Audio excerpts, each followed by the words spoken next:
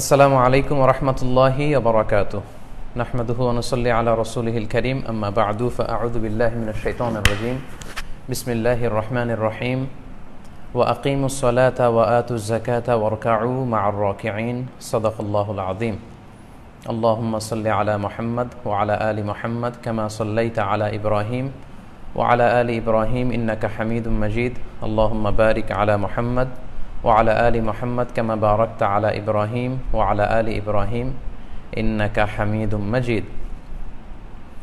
কাছে কিংবা দূরে, বাংলাদেশ থেকে কিংবা পৃথিবীর যে কোনো দেশ থেকে যারা আজকের এই লাইভ প্রোগ্রামটিতে যুক্ত হয়েছেন, আপনাদের সবাইকে আমি আমার অন্তরের অন্তঃস্থল থেকে শুভেচ্ছা এবং মোবারকবাদ জানাচ্ছি। আহলান ওয়া সাহলান ওয়া মারহাবান বিকুম ফি হাযাল লিকা আত-তাইয়িব আল মুবারক। আশা করছি আপনারা সবাই ভালো আছেন, সুস্থ আছেন, ঈমানের সাথে আছেন। আমরা দেখতে দেখতে প্রায় 20টি রমাদান কাটিয়ে দ্য লাস্ট 10 days অফ রমাদানের সবচাইতে গুরুত্বপূর্ণ যে সময়, ওই সময়টাতে অলরেডি চলে এসেছি। আমরা আল্লাহর দরবারে শুকরিয়া জানাই যে আল্লাহ তাআলা আমাদেরকে সহি সালামতে 20তম রমাদান কমপ্লিট করার তৌফিক এনায়েত করেছেন। আজকে বাংলাদেশে 20 তারিখ দিবাগত রাত, তার মানে হচ্ছে আজকে প্রথম কদরের রাত। আমরা গতকাল মালয়েশিয়াতে একটি কদরের রাত অতিবাহিত করেছি, আর বাংলাদেশে আজকে কদরের রাত পালিত হবে। এবং কদরের রাত এটি খুবই মহিমান্বিত রাত, খুবই সিগনিফিক্যান্ট একটি রাত, খুবই গুরুত্বপূর্ণ একটি রাত মুমিনের জীবনে। সো এই বিষয়ে আমরা লাইভ শেষ করার আগে অল্প কয়েক মিনিট কিছু রিমাইন্ডার শেয়ার করবো ইনশাআল্লাহ। ইতিমধ্যে আমাদের সাথে প্রায় 27,800 দিনী ভাই এবং বোনেরা যুক্ত হয়েছেন। আমি শুরুতেই আপনাদেরকে রিকোয়েস্ট করে রাখি, আপনারা এই লাইভটি শেয়ার করে দিন, যাতে করে এখন যারা অনলাইনে আছে, ফেসবুকে আছে, তারা যেন আজকের লাইভটিতে সরাসরি যুক্ত হতে পারে এবং এই কথাগুলো থেকে, লাইভের আলোচনা থেকে উপকৃত হতে পারে। বারাকাল্লাহু ফিকুম জামিআন। সম্মানিত দিনী ভাই এবং বোনেরা, আমরা রমাদানুল মুবারকের প্রতি বৃহস্পতিবারে বাংলাদেশ সময় শুরুতে 9:30 এবং পরবর্তীতে পরিবর্তিত সময় 9:45 এই পেজ থেকে লাইভে আসি। আমরা কোরআনময় হোক আমাদের রমাদান, এ নিয়ে কথা বলেছি, আমরা ফিকহুস সিয়াম নিয়ে কথা বলেছি, এবং তৃতীয় লাইভ থেকে আমরা ধারাবাহিকভাবে জাকাত নিয়ে আলোচনা শুনবো বলে বলেছি। গত লাইভে আমরা জাকাত নিয়ে কথা বলেছিলাম, আমরা শুনেছিলাম সাদাকা বা দানের গুরুত্বের ব্যাপারে কথা শুনেছি, এবং সাদাকায়নের কিছু ইসলামী দৃষ্টিভঙ্গি, আমরা 10টি দৃষ্টিভঙ্গি শেয়ার করেছিলাম। পাশাপাশি জাকাতের গুরুত্ব, the significance of Zaka, the dynamism of জাকা নিয়ে আমরা কথা বলেছি। এরপরে জাকাত যেহেতু আমাদের জন্য ফরজ ইবাদত, আমাদের মধ্যে থেকে যারা বিত্তশালী, যারা জাকাত আদায় করছে না, তাদের জন্য কি ভয়াবহ শাস্তির ঘোষণা আছে, সেগুলো নিয়ে আমরা কথা শুনেছি। এবং সবশেষে জাকাতের শাস্তির ব্যাপারে আমরা কথা শুনেছি, এবং সবশেষে কোন কোন খাতে জাকাত বিতরণ করা যাবে, মানে মাসারিফুজ জাকা, এ নিয়ে আমরা কথা শুনেছি। আজকে আমরা 4টে ব্যাপারে কথা শুনবো, মোট 4টি বিষয় নিয়ে কথা শুনবো। প্রথমত আমরা শুনবো জাকাত কাকে দেয়া যাবে না। গত লাইভে আমরা শুনেছি কোন কোন খাতে বা কাদেরকে জাকাত দেয়া যাবে। আজকের লাইভে আমরা আলোচনা করার চেষ্টা করব যে আপনি যে, আপনার উপর জাকাত ফরজ হওয়ার পরে আপনি যে জাকাত আদায় করবেন, এই জাকাত আপনি কাকে কাকে দিতে পারবেন না, এটা নিয়ে আমরা প্রথমে কথা শুনবো। তারপরে জাকাত ফরজ হওয়ার কিছু শর্ত আছে, এই শর্তগুলো নিয়ে আজকে আমরা কথা শুনবো। এরপর জাকাত যোগ্য সম্পদ কি কি, সব সম্পদে জাকাত আসে না।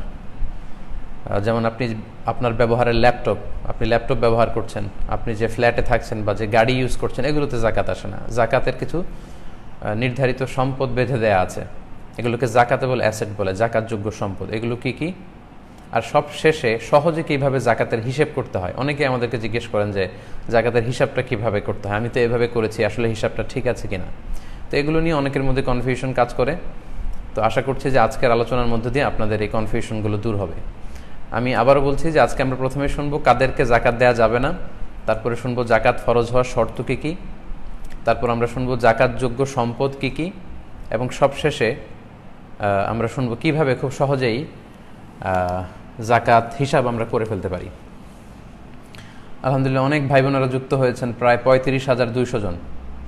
আপনাদেরকে যারা দেরি করে যুক্ত হয়েছেন, আবারও আপনাদেরকে মোবারকবাদ।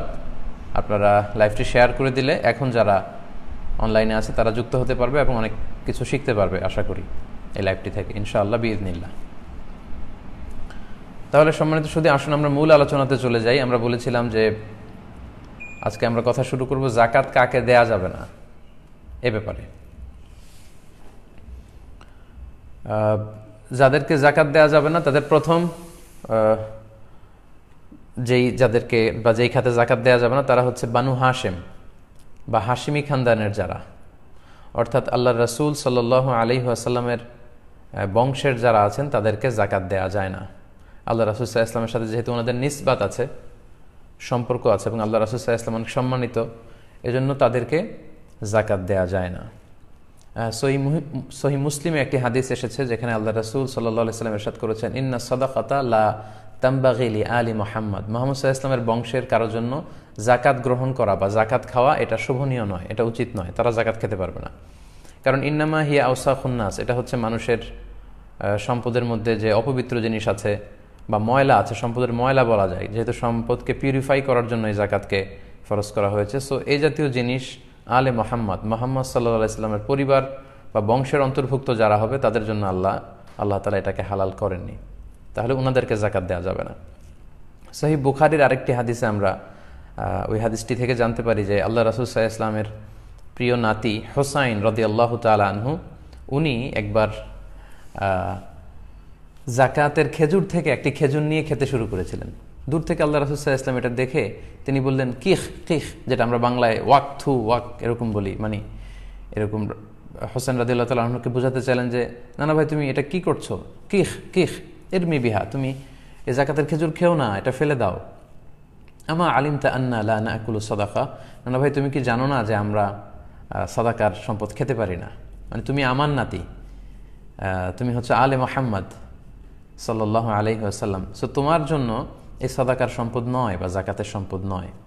তো এই হাদিসগুলোর আলোকে আমরা বুঝতে পারি যে বানু হাশেম বা হাশিমি খানদানের যারা হবে আল্লাহ রাসূল সাল্লাল্লাহু আলাইহি ওয়াসাল্লামের সম্মানের কারণে ওনাদেরকে যাকাত দেয়া যাবে না, এটা হচ্ছে সাধারণ কথা। কিন্তু বর্তমান বিশ্বে আল্লাহ রাসূল সাল্লাল্লাহু আলাইহি ওয়াসাল্লামের বংশের সাথে নিসবত আছে এরকম অনেক শাখা বংশ গোটা বিশ্বব্যাপী ছড়িয়ে আছে। এখন পৃথিবীতে যদি এরকম কোনো পরিস্থিতি দেখা দেয় যে ওনাদের মধ্যে থেকে কেউ যদি দরিদ্র হয়, আর্থিক সংকটে ভুগে, তাহলে তাদের ব্যাপারে হুকুম কি? সেক্ষেত্রে স্কলাররা যে মতামত পেশ করেছেন ফোকাহারা, সেটা হচ্ছে আল্লাহ রাসূল সাল্লাল্লাহু আলাইহি ওয়াসাল্লামের সময়ে জেহাদ থেকে যেই গানিমাত বা যে সম্পদ পাওয়া যেত এটা আল্লাহ রাসূল সাল্লাল্লাহু আলাইহি ওয়াসাল্লাম এবং ওনার বংশধরদের জন্য নির্ধারিত ছিল, খুমুস নির্ধারিত ছিল, 5 ভাগের 1 ভাগ। তো সেটা তো এখন নেই, এখন আমাদের সেন্ট্রাল লিডারশিপ নেই, আমাদের নেতৃত্ব দেওয়ার কেউ নেই, তো এখন এই খুমুসের বিধান নেই। তো সেক্ষেত্রে মুসলিম যে গভর্নমেন্ট আছে তারা আল্লাহ রাসূল সাল্লাল্লাহু আলাইহি ওয়াসাল্লামের বংশধর যারা আছে তাদের মধ্যে থেকে কেউ যদি আর্থিক দৈন্যতায় থাকে তাদেরকে সহযোগিতা করার চেষ্টা করবে, তাদেরকে সাপোর্ট করার চেষ্টা করবে, তাদেরকে ভাতা দেওয়ার চেষ্টা করবে। এখন এরকম ব্যবস্থাও যদি না থাকে, খুমুস নাই, ভাতা দেওয়ারও সুযোগ নাই, সেক্ষেত্রে অনেক ফোকাহারা বলেছে এরকম বিশেষ পরিস্থিতি যদি হয় তাহলে তাদেরকেও যাকাতের অর্থ দিয়ে সহযোগিতা করা যেতে পারে। তবে সাধারণত বনু হাশিমের কাউকে যাকাতের সম্পদ থেকে টাকা বা অর্থ দেয়া যায় না, তাহলে এই এক খাতে যাকাত দেয়া যাবে না, বা হাশিমি খানদানের যারা তাদেরকে যাকাত দেয়া গেল না। এরপর অমুসলিম যারা তাদেরকে যাকাত দেয়া যাবে না, কারণ যাকাত এটা মুসলমানদের থেকে উত্তোলন করা হয় এবং মুসলমানদের মধ্যে বিতরণ করা হয়। সহিহ বুখারীতে একটি হাদিস এসেছে যেটি আমরা আগের পর্বে উল্লেখ করেছিলাম যে যাকাতটা হচ্ছে এমন সম্পদ তুখযু মিন আগনিয়াইহিম, এটা মুমিনদের মধ্য থেকে যারা ধনী তাদের থেকে কালেক্ট করা হবে, ওয়া তুরাদ্দু আলা ফুকারাইহিম, এবং বিশ্বাসীদের মধ্য থেকে মুমিনদের মধ্য থেকে যারা গরিব ফকির মিসকিন তাদের মধ্যে দান করা হবে। তো এটা অমুসলিমদের জন্য নয়, এটা হচ্ছে সাধারণ হুকুম। কিন্তু এক্ষেত্রে এক্সেপশনাল হচ্ছে আল মুআল্লাফাতু কুলুবুহুম, যাদের চিত্ত আকর্ষণের জন্য আল্লাহ রাসূল সাল্লাল্লাহু আলাইহি ওয়াসাল্লাম যাকাত দিয়েছিলেন। অনেক কাফির মুশরিককে, বিধর্মীকেও আল্লাহ রাসূল সাল্লাল্লাহু আলাইহি ওয়াসাল্লাম যাকাত দিয়েছিলেন। তো এই মতামতটার ব্যাপারে ইখতিলাফ আছে। হানাফি স্কুল অফ থটের মতে হচ্ছে তাদেরকে যাকাত দেয়া যাবে না, অর্থাৎ যাকাতের টাকা অমুসলিমদের কোনো কাজে বা তাদেরকে সাহায্য সহযোগিতার জন্য ব্যয় করা যাবে না, বরং অন্য কোনো ফান্ড থেকে অমুসলিমদের মধ্য থেকে কেউ যদি নিঃস্ব থাকে, অসহায় থাকে, তাদেরকে হেল্প করতে হবে। এক্ষেত্রে আমরা হেদায়া কিতাবের একটা টেক্সট উল্লেখ করতে পারি, সেখানে উল্লেখ আছে ওয়াকাদ সাকাতা মিনহা আল মুআল্লাফাতু কুলুবুহুম, যাকাত দানের যে 8টা খাত এর মধ্যে মুআল্লাফাতু কুলুবুহুম চিত্ত আকর্ষণের জন্য। এটা মুসলিম হতে পারে, অমুসলিম হতে পারে। ওনারা এটা দিয়ে মুসলিম অমুসলিম যারা আছে তাদের কথা উদ্দেশ্য নিয়েছেন যে তাদের এই বিষয়টা রহিত হয়ে গিয়েছে। লিআন্নাল্লাহ তাআলা আ'আজ্জাল ইসলাম, কেননা আবু বকর, ওমর ফারুক রাদিয়াল্লাহু তাআলা আনহু ওনাদের সময় থেকে ইসলামকে আল্লাহ তাআলা সম্মানিত করেছেন। ইসলামের এমন একটা অবস্থা তখন চলে এসেছে, অমুসলিমদেরকে জাকাত দিয়ে আর ইসলামের প্রতি তাদের চিত্ত আকর্ষণের দরকার নেই। ওয়া আগনা আনহুম ওয়া আলা যালিকা ইন আকাদাল ইজমা, হানাফি স্কলার্সদের মতে এ ব্যাপারে ইজমা হয়েছে, ইজমায়ে সুকুতি। কিন্তু অন্যান্য মাযহাবে এবং অন্যান্য ফুকাহারা এ ব্যাপারে ফ্লেক্সিবল। ওনারা বলেছেন যে না, ইনমাসাতিল হাজা, যদি সিচুয়েশন ডিমান্ড করে তাহলে অমুসলিমদেরকেও জাকাত দেওয়া যাবে। মোস্ট রিসেন্টলি আমি আলী আল কারাদাগি, একজন ওয়ার্ল্ড ফেমাস একজন স্কলার, ওনার একটা রিসার্চ পেপার পড়েছি। সেখানে তিনি আল মুআল্লাফাতু কুলুবুহুম এটা নিয়ে বিস্তর আলোচনা করেছেন এবং সবশেষে উনি যেই আউটপুট সেখানে দিয়েছেন, উনি বলতে চেয়েছেন যে এটার হুকুমটা আসলে রহিত হয়ে যায়নি। কিছু কিছু স্কলাররা মনে করেন যে ইসলাম খুব শক্তিশালী পর্যায়ে চলে যাওয়ার কারণে এই খাতটা নেই, কিন্তু উনি মনে করেন যে বর্তমান এই পরিস্থিতিতে এই খাতটা এখনও আছে এবং অমুসলিমদের মধ্য থেকে হিন্দু, বৌদ্ধ, খ্রিস্টান, মুশরিক, নাস্তিক এরাও যদি বিপদে পড়ে জাকাতের টাকা দিয়ে ওই তহবিল থেকে তাদেরকে দান করা যাবে। উনি সহ আরও বর্তমান অনেক স্কলারের ব্যাপারে মতামত দিয়েছেন। এই মতামতের ভ্যালিডিটি আছে এই কারণে, কারণ আপনারা দেখবেন যে খ্রিস্টান মিশনারি ওরা যখন সহযোগিতা করে শুধু খ্রিস্টানদেরকে না, মুসলমানদেরকে, বৌদ্ধদেরকে, সবাইকে দেয়। তো সেক্ষেত্রে মুসলমানদেরও দানের ক্ষেত্রে এরকম ওয়াসাআত বা খুব বড় ব্রড পরিসর থাকা উচিত, যেটা অমুসলিমদেরকে আকৃষ্ট করবে। আর নন মুসলিম সোসাইটিতে যারা ইউরোপে, আমেরিকায় থাকে, সেখানে কিন্তু আমাদের মুসলিম ভাই বোনেরা মাইনরিটি। নানা কারণে, ইসলামোফোবিয়ার কারণে কিন্তু তারা সেখানে অপারেশনের শিকার হচ্ছে। সো আমাদের মুসলিম এনজিওগুলো যখন জাকাতের টাকা থেকে অমুসলিমদেরকে সহযোগিতা করে, তখন মুসলমানদের একটা ভালো সোশ্যাল অবস্থান সেখানে তৈরি হয়। ফলে তাদের উপর যে অত্যাচার বা তাদের ব্যাপারে যে ভুল ধারণা, এগুলো কমতে শুরু করে। সো এগুলোর আলোকে বর্তমান অনেক মডার্ন স্কলাররা বা ফোকাহারা ওনারা বলেছেন যে এই হুকুমটি একেবারে রহিত হয়ে যায়নি। যদি প্রয়োজন হয় তাহলে সেখান থেকে নন মুসলিমদেরকেও চ্যারিটি করা যেতে পারে জাকাত থেকে। তাহলে দুটি খাত আমরা জানলাম। 3 নাম্বার হচ্ছে কোনো ধনী বা স্বাবলম্বী লোককে জাকাত দেওয়া যাবে না। এটা তো সিম্পলি আমাদের আকল খাটিয়ে আমরা বুঝতে পারি যে জাকাত হচ্ছে গরিবদের হক, এটা ধনীরা কেন পাবে, স্বাবলম্বীরা কেন পাবে, তাদেরকে, ধনীদের জন্য এটা নয়, এটা গরিবদের জন্য। তবে এই ক্ষেত্রে কয়েকটা এক্সেপশন আছে, যেমন আমিলিনা আলাইহা। আমরা গত পর্বে বলেছিলাম যে যারা জাকাত ফাউন্ডেশনে জব করবে বা ইসলামিক জাকাত বোর্ডে যারা চাকরি করবে, তাদের স্যালারিটা জাকাত থেকে দেয়া যাবে, যদিও তারা পার্সোনালি ধনী হয়। পাশাপাশি ইবনু সাবিলের কথা আমরা বলেছি, যারা মুসাফির বা পথিক, ব্যক্তিগতভাবে তারা ধনী, কিন্তু সফরে তারা সহায় সম্পত্তি সব হারিয়ে নিঃস্ব হয়েছে, তারা ধনী হওয়া সত্ত্বেও তাদেরকে বাড়িতে পৌঁছার জন্য বা এই বিপদ থেকে মুক্ত করবার জন্য জাকাতের অর্থ থেকে সহযোগিতা করা যাবে। এবং আল মুজাহিদ ফি সাবিলিল্লাহ, আল্লাহ রাস্তায় যারা জেহাদ করছে, অস্ত্র শস্ত্র, বিভিন্ন রসদ সামগ্রী কিনবার জন্য জাকাতের টাকা থেকে তাদেরকে সাহায্য করা যাবে। আচ্ছা, তাহলে 3টা খাত আমরা জানলাম যাদেরকে জাকাতের টাকা দেয়া যায় না। 4 নাম্বার হচ্ছে ঔরসজাত সম্পর্কের কোনো লোকজনকে জাকাত দেয়া যায় না। অর্থাৎ আমি যার ঔরস থেকে জন্মেছি কিংবা আমার ঔরস থেকে যারা জন্মেছে তাদের কাউকেই জাকাত দেয়া যাবে না। যেমন আমি জন্মেছি আমার বাবার ঔরস থেকে, বাবা মার মাধ্যমে পৃথিবীতে এসেছি, তাহলে বাবা এবং মাকে জাকাত দেওয়া যাবে না। তার উপরে যদি যাই, দাদা দাদি, এদেরকে দেওয়া যাবে না, দাদা দাদা এদেরকে দেওয়া যাবে না। ওয়াইন আলা, যত উপরে যাওয়া যায় এদেরকে জাকাত দেওয়া যাবে না। আবার আমার ঔরস থেকে যারা জন্মেছে, যেমন আমার ছেলে, আমার মেয়ে, তাদেরকে আমি জাকাত দিতে পারবো না। কিংবা ছেলের ছেলে, মেয়ের মেয়ে, আমার নাতি নাতনি, তার নাতি নাতনি, যত নিচের দিকে যাক তাদেরকে কিন্তু আমরা জাকাত দিতে পারবো না।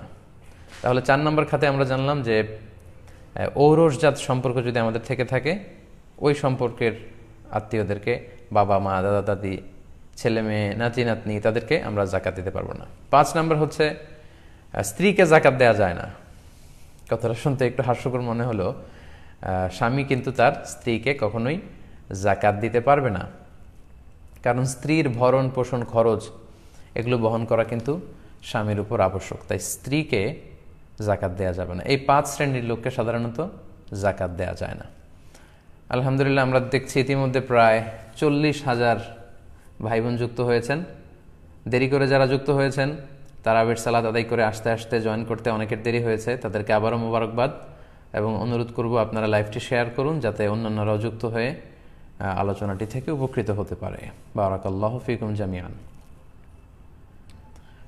তাহলে আমরা জানলাম যে কাদেরকে জাকাত দেয়া যাবে না, এই 5 শ্রেণীর লোককে যে জাকাত দেয়া যায় না, এটি আজকে আমরা জানলাম। এ পর্যায়ে আমরা জানবো জাকাত ফরজ হওয়ার কিছু শর্ত আছে। আপনি সামান্য কিছু সম্পদের মালিক হলেই যে জাকাত ফরজ, ব্যাপারটি এমন নয়। এটার কিছু প্রক্রিয়া আছে, এই প্রক্রিয়াগুলোর মধ্য দিয়ে যদি আপনি যান তবে আপনার জাকাত ফরজ হবে। জাকাত ফরজ হওয়ার মোট 5টি শর্ত আছে। এ পর্যায়ে আমরা জাকাত ফরজ হওয়ার সে 5টি শর্ত নিয়ে আলোচনা করবো ইনশাআল্লাহ। জাকাত ফরজ হওয়ার প্রথম শর্ত হচ্ছে নিসাব, অর্থাৎ একটা সুনির্ধারিত পরিমাণ আছে যে এই অ্যামাউন্ট, একটা শারিয়া কর্তৃক নির্ধারিত স্ট্যান্ডার্ড আছে, এই স্ট্যান্ডার্ড পরিমাণ সম্পদের মালিক হলে তবে আপনার উপর জাকাত ফরজ। এর নিচে যদি হয় তাহলে আপনার উপর জাকাত ফরজ নয়। এগুলো নিয়ে আমরা বিস্তারিত কথা সামনে বলছি। তাহলে প্রথম শর্ত হচ্ছে নিসাব পরিমাণ সম্পদের মালিক হওয়া। 2 নম্বর শর্ত হচ্ছে যেটাকে আরবিতে বলে হালানিল হাউল, 1 বছর অতিক্রান্ত হওয়া, সেটা চান্দ্র বৎসর, পুরো 1 বছর আপনার কাছে ওই নিসাব পরিমাণ সম্পদ থাকা, এটা হচ্ছে দ্বিতীয় শর্ত। 3 নম্বর শর্ত হচ্ছে আল মিলকিয়া, ওনারশিপ, সেটা আপনার সম্পদ হওয়া। 4 নম্বর শর্ত হচ্ছে আজিয়াদা, ওই সম্পদটা আপনার প্রয়োজনীয় সব কিছুর অতিরিক্ত হওয়া। 5 নম্বর শর্ত হচ্ছে আদামুদ্দুয়ুন, মানে আপনার খুব বেশি পরিমাণে ঋণ না থাকা। যে পরিমাণে সম্পদ তার চেয়ে বেশি যদি ঋণ থাকে তাহলে তো আগে ঋণ দিতে হবে, জাকাত দেওয়া লাগবে না। এই মোটামুটি জাকাত ফরজ হওয়ার এই 5টি শর্ত। তো এই 5টি শর্ত সম্পর্কে আমাদের বিস্তারিত শুনতে হবে। যদি বিস্তরভাবে আমরা না জানি তাহলে আমরা বুঝতে পারবো না যে কোন প্রেক্ষাপটে আমাদেরকে কিভাবে জাকাত আদায় করতে হবে। তাহলে জাকাত ফরজ হওয়ার 5টি শর্তের প্রথম শর্ত হচ্ছে নিসাব পরিমাণ সম্পদের মালিক হওয়া। আমরা তাহলে প্রথম শর্তটি দিয়ে শুরু করি। আমরা বলেছি যে নিসাব মানে হচ্ছে এমন একটা স্ট্যান্ডার্ড, এমন একটা শরীয়ত কর্তৃক নির্ধারিত স্ট্যান্ডার্ডাইজেশন করা হয়েছে যে এই পরিমাণ সম্পদ যদি কারো কাছে থাকে তার মানে বোঝা গেল সে নিসাব পরিমাণ সম্পদের মালিক হয়েছে, এটাকে বলা হয় নিসাব। তো নিসাবের ক্ষেত্রে 2টি জিনিস দিয়ে শরিয়া আল ইসলামিয়া নিসাবকে নির্ধারিত করেছে। একটি হচ্ছে স্বর্ণ আর একটি হচ্ছে রৌপ্য, গোল্ড অ্যান্ড সিলভার। যেহেতু একটা সময়ে গোল্ড এবং সিলভার দিয়ে সবকিছু কেনা বেচা হতো এবং তখনকার সময়ে কারেন্সি বা মুদ্রা বলতে স্বর্ণের মুদ্রা, রূপার মুদ্রাই ছিল, দিনার দিরহাম। পরবর্তীতে এখন আমরা যে পেপার মানি ইউজ করি, কাগজের ক্যাশ বা টাকা, এটা আবিষ্কৃত হয়েছে। কিন্তু বেসিকলি কারেন্সি ছিল আগে গোল্ড এবং সিলভার। তাই এটা দিয়েই আল্লাহ রাসূল সাল্লাল্লাহু আলাইহি সাল্লাম জাকাতের নিসাব নির্ধারণ করেছেন। তো স্বর্ণের ক্ষেত্রে নিসাব হচ্ছে, আমরা কম বেশি সবাই এটা জানি যে 7.5 তোলা স্বর্ণ যদি আমাদের থাকে তাহলে তিনি নিসাব পরিমাণ সম্পদের মালিক হলেন। আর রূপা দিয়ে যে স্ট্যান্ডার্ড ফিট করা হয়েছে সেটা হচ্ছে 52.5 তোলা রূপা। তোলা আর ভরি এটা একই জিনিস। তাহলে 7.5 তোলা বা 7.5 ভরি স্বর্ণ আর 52.5 তোলা বা 52.5 ভরি রূপা। ইন্টারন্যাশনালি এটাকে গ্রাম দিয়ে যদি আমরা কনভার্ট করি তাহলে স্বর্ণের ক্ষেত্রে 85 গ্রাম স্বর্ণ আর রৌপ্যের ক্ষেত্রে 595 গ্রাম রূপা। এই যে 2টা স্ট্যান্ডার্ড, গোল্ডের স্ট্যান্ডার্ড 7.5 ভরি বা 85 গ্রাম স্বর্ণ, আর রূপার জন্য স্ট্যান্ডার্ড হচ্ছে 52.5 ভরি বা 52.5 তোলা, যেটাকে গ্রাম দিয়ে বললে 595 গ্রাম।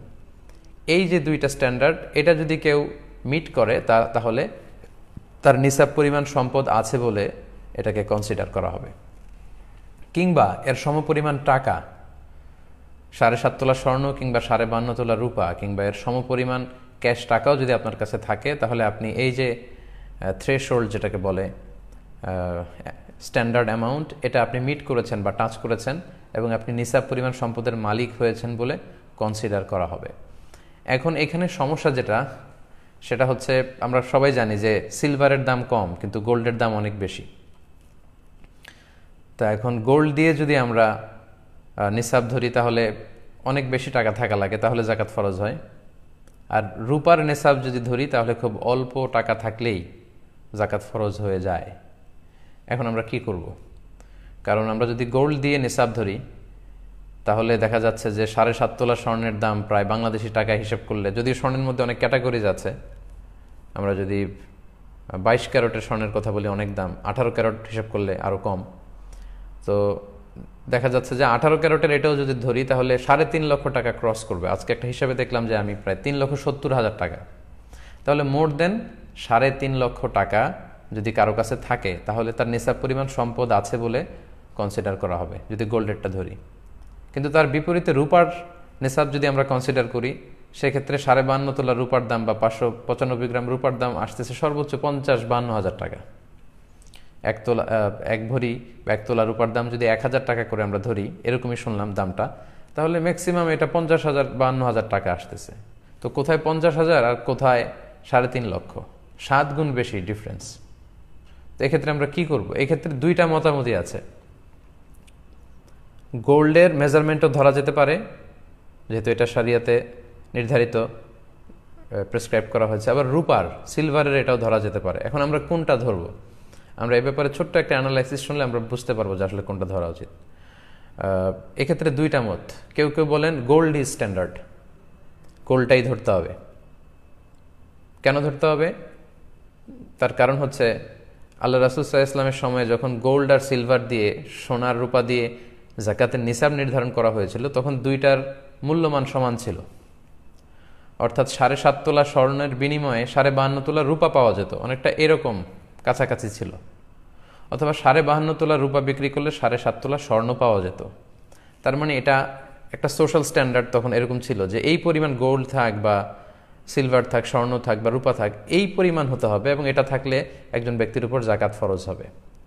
কিন্তু পরবর্তীতে দেখা গেল যে লোকজন সিলভার খুব একটা ইউজ করছে না, গোল্ড ইউজ করছে, ফলে সিলভারের দাম কমতে লাগলো, কিন্তু স্বর্ণের দাম কমেনি। তার মানে রাসূল সাল্লাল্লাহু আলাইহি ওয়াসাল্লাম যে স্ট্যান্ডার্ড ঠিক করে দিয়েছিলেন ওইটা এখনো পর্যন্ত বজায় থাকে গোল্ডের মধ্যে, সিলভারে সেটা বজায় থাকে না, যেহেতু সিলভারে ফল করেছে। এই জন্য ওনারা বলেন যে গোল্ড ইজ স্ট্যান্ডার্ড। আচ্ছা, 2 নাম্বার তারা যে যুক্তি দাঁড় করায় সেটা হচ্ছে যাকাতের ক্ষেত্রে বলা হয়েছে তুখযু মিন আগনিয়াইহিম, যাকাত ধনীদের থেকে নেওয়া হবে, ওয়া তুরাদ্দু আলা ফুকারাইহিম, আর গরিবদের মধ্যে বন্টন করা হবে। তো রূপার নেসাব যদি ধরা হয় তাহলে এমন অনেক লোককে যাকাত দিতে হবে যারা আসলে ধনী না, তাদেরকে আমরা ধনী বলি না। অর্থাৎ 50,000 টাকা আসলে এখন অনেকের কাছেই থাকে। একজন ঝালমুড়িওয়ালা, তারও এখানে সেখানে হিসাব করলে 50,000 টাকা তার কাছে আছে। রিক্সা চালায়, তার কাছেও হয়তো থাকতে পারে। অনেক ছেলেরা টিউশনি করে ঢাকায় বিভিন্ন জায়গায় মেসে থেকে যারা চলে, তাদের অ্যাকাউন্টে এবং তাদের কাছে 50,000 থাকে, এবং কারো কাছে 50,000 টাকা পরিমাণ যদি থাকে তাহলে সাধারণত আমাদের সোসাইটিতে তাদেরকে আমরা ধনী বলি না। এজন্য ওনারা বলেন যে এটা আসলে লজিক্যাল না, বরং গোল্ডের মেজারমেন্টটা এটা লজিক্যাল। তাদের 3 নম্বর কথা হচ্ছে যে গোল্ডের দাম কিন্তু স্টেবল, বারে কমে খুব সামান্য, রূপার মতো এত ফল করে না। তো ওইটা স্টেবল ঠিকই আছে, রূপা কমতে শুরু করেছে। তাদের কথা হচ্ছে রূপা কমতে কমতে যদি আরও কমে যায়, দাম যদি অনেক কমে যায়, তখন এই যে থ্রেশহোল্ড বা এই যে স্ট্যান্ডার্ডটা দাঁড় হবে রূপার ক্ষেত্রে, সেটা অনেকটা হাস্যকর হবে যে এই পরিমাণ টাকা থাকলে যাকাত দিতে হবে, কিন্তু হাদিসে বলা হচ্ছে ধনীদের দিতে হবে। তো এই পরিমাণ টাকা কারো কাছে থাকলে তাদেরকে তো আমরা ধনী বলি না, এটা হচ্ছে ওনাদের যুক্তি। আর রূপাকে নেসাব ধরতে হবে যারা বলে, তাদের যুক্তি হচ্ছে যাকাতটা গরিবের হক। সো এমন নিসাব আমাদের ধরা উচিত যে এটা ধরলে গরিবরা বেশি উপকৃত হবে। আপনি যদি রূপার নিসাব ধরেন, অর্থাৎ 50-52 হাজার টাকা যদি আপনি নিসাবের অর্থ ধরেন, তাহলে অনেক লোককেই যাকাত দিতে হয়, ফলে একটা বিশাল সংখ্যক গরিব লোকেরা এ থেকে উপকৃত হবে, বেশি সংখ্যক লোক যাকাত দান করবে, ফলে উপকৃত হবে। তো রূপার নিসাবটা ধরলে যেটা লাভ হয়, দুই দিক থেকেই লাভ। যিনি যাকাত দিচ্ছেন তারও লাভ, যিনি নিচ্ছেন তারও লাভ। যিনি দিচ্ছেন তার লাভ হচ্ছে তিনি সওয়াব পেয়ে ধন্য হচ্ছেন, কারণ হাদিসে আছে যে এটা পাহাড় সম হয়ে ফিরে আসে, হাত্তা তাকুনা মিসলাল জাবাল। আপনি যে যাকাত দান করবেন এটা বিফলে যাচ্ছে না, এটা পাহাড় সমান বড় করে আল্লাহ তাআলা আপনাকে ফিরিয়ে দিবেন। আবার এই বিশ্বাসটা আমাদের থাকতে হবে। আর যিনি নিচ্ছেন, গ্রহীতা, তিনি উপকৃত হচ্ছেন আর্থিকভাবে। তাহলে রূপার নেসাব যদি এটাকে যদি আমরা স্ট্যান্ডার্ড ধরি, তাহলে দুই দিক থেকে সুবিধা, দাতা এবং গ্রহীতা উভয়ই লাভবান। দাতা লাভবান হচ্ছে আখিরাতে, এবং যেই লাভটা আমাদের খুব বেশি দরকার। আর গ্রহীতা লাভবান হচ্ছে দুনিয়াতে, দারিদ্রতা বিমোচনের ক্ষেত্রে এটা বিশাল একটা ভূমিকা পালন করবে। So with all this aspects and discussion, দুই দিকের সব যুক্তি তথ্য উপাত্ত আমরা পেশ করার পরে আমরা এই সিদ্ধান্তে আসতে পারি যে আমরা রূপার যে নেসাবটা এইটা সাজেস্ট করা উচিত। এটা সাজেস্ট করলে সবারই লাভ, যিনি দিচ্ছেন তারও লাভ, সওয়াব পেতে ধন্য হচ্ছেন, আর যিনি নিচ্ছেন যেহেতু এটা গরিবদের হক, গরিবরাও অনেক উপকৃত হচ্ছে। কিন্তু স্বর্ণের নিসাবটা ধরলে কিন্তু অনেকের জন্য জাকাত ফরজ হচ্ছে না। বাট এখানে একটা জিনিস খেয়াল রাখতে হবে, যেহেতু আল্লাহ রাসূল সাল্লাল্লাহু আলাইহি ওয়াসাল্লাম স্বর্ণেরও নিসাব উল্লেখ করেছেন, কেউ যদি স্বর্ণের নিসাবটা ধরে এবং তার কাছে যদি মনে হয় যে না এটা বেশি লজিক্যাল, রূপারটা আমি ধরবো না, তাহলে এটাও ঠিক আছে। স্বর্ণের নিসাব অনুযায়ী যদি কেউ জাকাত আদায় করে, তার জাকাতও আদায় হয়ে যাবে। তার জাকাত যে আদায় হয়নি এমনটা বলা যাবে না। কিন্তু আমরা যেহেতু জাকাতটা গরিবের হক, আনফা আলিল ফোকারা, সেহেতু আমরা রূপারটাকে সাজেস্ট করি, তাহলে যিনি দিচ্ছেন যিনি পাচ্ছেন উভয় উপকৃত হবেন। আশা করি নিসাবের প্রথম যে শর্ত জাকাত ফরজ হওয়ার নিসাব, এ ব্যাপারে আপনারা ব্যাপারটা বুঝতে পেরেছেন এবং ক্লিয়ার হয়েছেন আশা করছি। এবার জাকাত ফরজ হওয়ার দ্বিতীয় শর্তের দিকে আমরা যাই। দ্বিতীয় শর্ত আমরা বলেছিলাম যে হাল আনিল হাউল, অর্থাৎ 1 বছর পূর্ণ হওয়া। এই যে আপনি রূপার নিসাবের মালিক হলেন, লেটসে 50 বা 50,000 টাকাই ধরুন, লেটসে 50,000 বিডি টাকা। এই টাকার মালিক যেদিন আপনি হবেন, আল্লাহ তাআলা এই পরিমাণ টাকা বা গোল্ড বা সিলভার যদি আল্লাহ আপনাকে মালিক বানায়, তখন ওই ডেটটা আপনাকে টুকে রাখতে হবে। কারণ আল্লাহ তাআলা আপনাকে যে নিসাবের যে সীমা, ওই সীমায় পৌঁছিয়েছেন। আপনি আল্লাহ শুকরিয়া করে ওই ডেটটা টুকে রাখবেন। যখন আপনি এই পরিমাণ সম্পদের মালিক হয়েছেন, আপনার ডায়েরিতে টুকে রাখবেন যে এত তারিখে আল্লাহ তাআলা আমাকে নিসাব পরিমাণ সম্পদের মালিক বানিয়েছে। এবং বানানোর পরে আপনি অপেক্ষা করবেন যে 1 বছর পরিমাণ সময়, 1 বছরের এই দীর্ঘ পিরিয়ড অফ টাইমে এই পরিমাণ টাকা আপনার কাছে থাকে কিনা, এটা স্টেবিলিটি কতটুকু, সারিয়া এটা দেখতে চায়। হুট করে কেউ টাকার মালিক হলেই তাকে জাকাত দিতে হয় না, বরং এটা 1 বছর অতিক্রান্ত হয় কিনা এটা দেখতে হবে। এই 1 বছর পরিমাণ আপনার ফিনান্সিয়াল অবস্থা ভালো থাকাটাকেই হাল আনিল হাউল বলা হচ্ছে। 1 বছর পরিমাণে নিসাব পরিমাণ সম্পদ থাকতে হবে, তাহলে আপনার উপর জাকাত ফরজ হবে, তা না হলে নয়। হুট করে জাকাত ফরজ হয় না। তো এখানে বছরের হিসাব যদি আপনি করেন, সেক্ষেত্রে আপনাকে চান্দ্র বছরের হিসাব করতে হবে, সৌর বছর না। এই যে আমরা জানুয়ারি, ফেব্রুয়ারি, মার্চ হিসাব করছি, এটাকে বলা হয় সোলার ইয়ার, সোলার ক্যালেন্ডার অনুযায়ী। কিন্তু আপনি জাকাতের হিসাব যখন করবেন, আপনাকে লুনার ইয়ার ধরে হিসাব করতে হবে, মানে চান্দ্র বৎসর, যেটা হয় 354 দিনে 1 বছর হয়। আর সোলার ইয়ার বা সৌর বছর হয় 365 দিনে, প্রায় 11 দিনের গ্যাপ। তাহলে 2 নম্বর শর্ত হচ্ছে হাল আনিল হাউল, এই সম্পদটা আপনার কাছে 1 বছর পরিমাণ থাকতে হবে। আশা করি এই ব্যাপারটাও বুঝেছেন। 3 নম্বর শর্ত হচ্ছে আল মিল্কিয়া, আপনি নিসাব পরিমাণ সম্পদের মালিক হলেন, এটা 1 বছর আপনার কাছে আছে। কথা হচ্ছে এই সম্পদটা আপনার পরিপূর্ণ মালিকানায় আছে কিনা, যেটাকে ওনারশিপ বলে। যে সম্পদটা আপনার আছে, এই সম্পদের উপর আপনার কমপ্লিট ওনারশিপ এস্টাবলিশ হতে হবে, মানে এটা একেবারে আপনার নিজের হস্তগত, আপনার কাছে আছে বা আপনার আওতায় আছে, আপনি চাইলেই সেখান থেকে খরচ করতে পারেন, এরকম হতে হবে টাকাটা। এখানে যদি এমন হয় যে আপনার কাছে আমানতের টাকা আছে, কেউ আপনার কাছে 5 লক্ষ টাকা আমানত রেখেছিল, ওই আরেকজনের আমানতের টাকা থেকে কিন্তু আপনি আবার জাকাত দিয়ে দিতে পারবেন না, কারণ এই টাকাটা আপনার না। যিনি আপনার কাছে আমানত রেখেছিল, এটা তার টাকা, সো অন্যের আমানতের টাকা আপনি জাকাত দিতে পারবেন না। তাহলে 3 নম্বর শর্ত আমরা বুঝতে পারলাম যে ওনারশিপ থাকতে হবে, এটার মালিক আপনার হতে হবে। 4 নম্বর শর্ত হচ্ছে, আরবিতে এটাকে বলে আজিয়াদা, মানে অতিরিক্ত হওয়া। আপনার প্রয়োজনাতিরিক্ত হতে হবে এই সম্পদটা, আপনার কাজে লাগছে না, অলস পড়ে আছে, অতিরিক্ত টাকা, উদ্বৃত্ত টাকা। দেখেন ইসলামী শরিয়া কত সুন্দর ভারসাম্যপূর্ণ বিধান আমাদের জন্য ফিক্স করেছে। ইসলাম বলছে যে তোমার সকল খরচ, আপনার পার্সোনাল এক্সপেন্সেস যা আছে, আপনার ফ্যামিলি এক্সপেন্সেস, আপনার ট্রান্সপোর্টেশনের জন্য যে খরচ লাগে, আপনার অ্যাকোমোডেশন বা লিভিং কস্ট, যেই ফ্ল্যাটে আপনি থাকছেন ওই ফ্ল্যাটের ভাড়া আপনি ঠিকমতো দিতে পারছেন, আপনার বাচ্চাদের স্কুলিং, আপনাদের মেডিকেল এক্সপেন্সেস, যেটা চিকিৎসার জন্য যত খরচ, এই সব যাওয়ার পরে, ইভেন আপনার হালাল এন্টারটেনমেন্টের পরে, আপনি প্রতি বছর কোথাও ট্যুর করেন বা বেড়াতে যান, এগুলোর খরচও ঠিকঠাক মতো চলছে। অর্থাৎ আপনার খাওয়া দাওয়া, চলা ফেরা, বাচ্চাদের পড়াশোনা, একটা সম্মানজনক লাইফ লিড করার পরে যদি প্রতি মাসেই আপনার কাছে এরকম 50-52 হাজার টাকা অতিরিক্ত থেকে যায় এবং এটা পুরো বছর ব্যাপী আপনার কাছে থেকে যায়, ঠিক তখন আপনার উপর জাকাত ফরজ হয়, এর আগে না। অর্থাৎ আপনার নিত্য প্রয়োজনীয় সবকিছু খুব স্মুথলি, আপনার life leading system is very smooth, খুব স্মুথলি আপনি সব কিছু করছেন, আপনার কোনো সমস্যা হচ্ছে না, সব চাহিদা আপনি ফুলফিল করতে পারছেন। তারপরেও কিছু টাকা নিসাব পরিমাণ টাকা যদি আপনার কাছে থেকে যায়, ঠিক তখনই শরিয়া আপনার উপর যাকাতকে ওয়াজিব করে, তার আগে নয়। তাহলে 4 নম্বর শর্ত আমরা জানলাম যে এটা আপনার অতিরিক্ত, কাজে লাগছে না, অলস টাকা, উদ্বৃত্ত টাকা পড়ে আছে, ওইটার উপর যাকাত ফরজ। আপনার প্রয়োজনীয় টাকা থেকে যাকাত দিতে বলা হয়নি। তাহলে 4টা শর্ত আমরা জানলাম। এবার যাকাত ফরজ হওয়ার সর্বশেষ শর্ত হচ্ছে আদামুদ্দুয়ুন, ঋণ না থাকা। আপনার কাছে টাকা আছে ঠিকই, কিন্তু আবার ঋণও আছে বিশাল পরিমাণ। যে পরিমাণে টাকা আছে তার চেয়ে যদি বেশি ঋণ থাকে তাহলে আপনি যাকাত দিবেন না, আগে ঋণ দিবেন। তো এই পরিমাণ ঋণ থাকলে আপনার উপর যাকাত কিন্তু ফরজ হয় না। ঋণের ক্ষেত্রে কয়েকটি বিষয় খুব ভালো করে আমাদেরকে বুঝে নিতে হবে। ঋণের কিছু ধরন আছে, কিছু ক্লাসিফিকেশন আছে। এক ধরনের ঋণ হচ্ছে যেটা আমাকে একবারে পরিশোধ করে দিতে হবে। আপনি যেদিন যাকাত হিসেব করবেন ওই দিন এই ঋণটা আপনি আপনার মূল অ্যাসেট থেকে বাদ দিতে পারবেন। যেমন ধরুন, আপনি জরুরি একটা কাজে আপনার বন্ধুর কাছ থেকে 1 লক্ষ টাকা নিয়েছিলেন এবং বলেছিলেন যে 2-3 মাস পরে আপনি তাকে ফেরত দেবেন।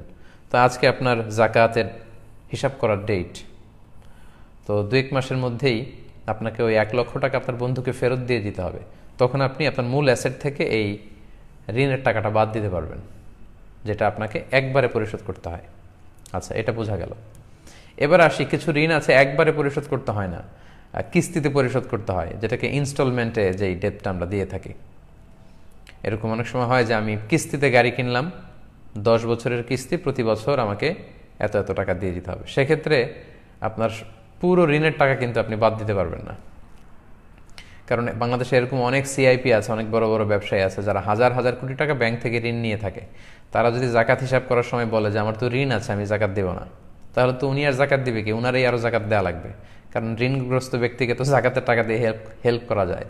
তো এই ধরনের বড় ব্যবসায়ী যারা আছে ওনারা এটার আওতাভুক্ত নয়। এখানে আমি স্বাভাবিক ঋণের কথা বলছি। আপনার জরুরি প্রয়োজনে, বেসিক নিডস পূরণের জন্য আপনি যেই ঋণ করেছেন, সেই ঋণ যদি কিস্তিতে পরিশোধযোগ্য ঋণ হয়, ইনস্টলমেন্টের ঋণ হয়, সেক্ষেত্রে আপনি পুরো ঋণের টাকা বাদ দিতে পারবেন না। আপনি বাদ দিবেন হচ্ছে ম্যাক্সিমাম 12 মান্থস, 12 মাসের ঋণ।